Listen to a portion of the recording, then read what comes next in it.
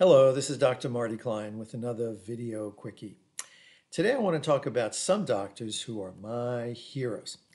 Periodically, I complain about what doctors don't know about sex or about how they mishandle sexual cases. Today, though, I want to talk about doctors who get it right. They are my heroes. And here are 4 examples. Number 1, doctors who won't prescribe Viagra to just anybody. Every week, I get at least one call from someone referred by their physician, and often the doctor has prescribed an erection drug and it hasn't helped. Why? Because the patient's problem is that he's half drunk when he has sex, or he's having sex with a near stranger whom he's afraid will judge him, or he's using the withdrawal method of birth control and he's nervous about getting it perfectly right, which of course you need to.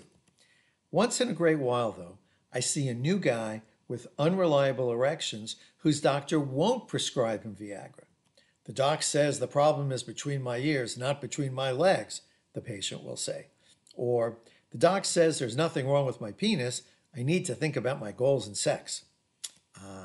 These doctors understand that once a young guy starts using Viagra, it's hard for him to stop. If the erection problems are situational, new partner, pressure to conceive, too much pot, and the problem goes away, the guy will credit the drug. And if the problem persists, he'll get even more anxious, which is the last thing that he needs. Getting a guy curious about why his body won't jump through sexual hoops on command is usually the best intervention, and smart doctors know that. Doctor number 2, the doctor who challenged a mom who wouldn't vaccinate her kid against HPV. HPV is the most common sexually transmitted infection, affecting over 40 million Americans. For most, it's a nuisance to be managed.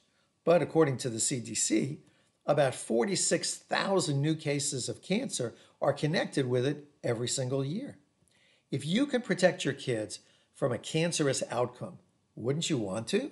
Sure, but millions of parents won't vaccinate their kid against HPV, fearing that this will encourage early sex. I guess the parental fantasy is, my 16-year-old refuses sex because she's afraid she'll get cervical cancer when she's 50.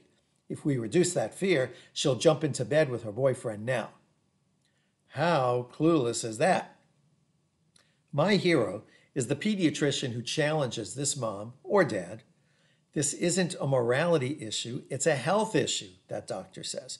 Cancer doesn't know that some body parts are dirty and some body parts are clean, and people who suffer and die from cervical cancer are just as dead as those who die from lung cancer or liver cancer.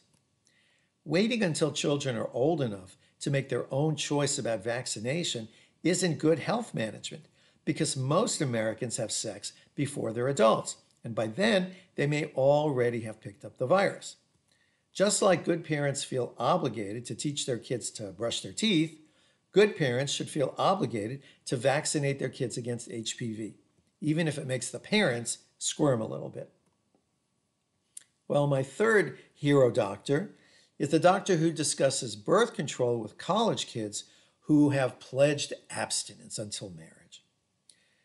Turns out, most humans are pretty poor at predicting their own future decision-making. High school and college kids are among the worst at this.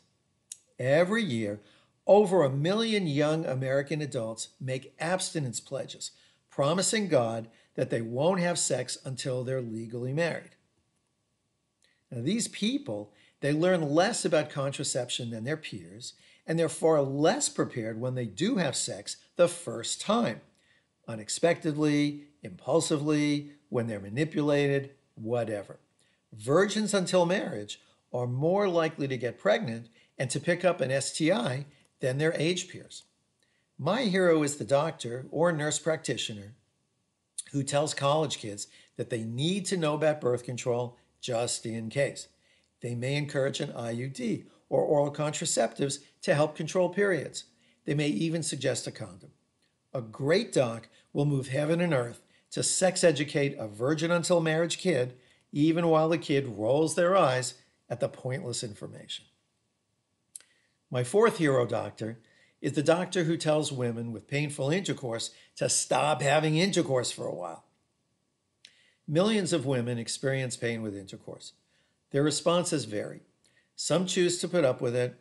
Some let themselves be pressured into more intercourse. Some feel the pain is normal. And some deal with myths like sex after menopause always hurts. Or if my partner's penis is large, sex will hurt no matter what.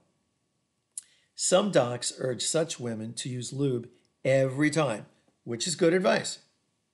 But more importantly, anyone experiencing pain with intercourse should feel entitled to say no, to interrupt it in the middle, and to focus more on enjoying outer course, oral sex, hand job, vibrator, etc., or no sex. And then the person and their partner should have a few honest conversations about what is going on. This is medical care at its finest, empowering patients to take their bodies seriously and to advocate for themselves. Try a glass of wine before sex isn't sexist advice, it's bad medicine. These are the same docs who don't take testicular pain seriously enough either. And to any patient or patient's partner who says outer course isn't real sex, a professional can reply, if you found your girlfriend or boyfriend doing that exact thing with someone else, would you simply say, well, that's not really sex and just ignore it? I hope your doctor is a hero. I hope all your medical professionals, nurse, physical therapist, pharmacist, whomever, are heroes too. If one of them isn't, considering finding one who is. They're out there, I promise. And by the way, I publish a quickie like this every couple of weeks. So if you like this one, go to the bottom of your screen, click the subscribe button, and you get pinged every time I publish a new one. Thanks a lot. I'm Dr. Marty Klein. Thanks for joining me.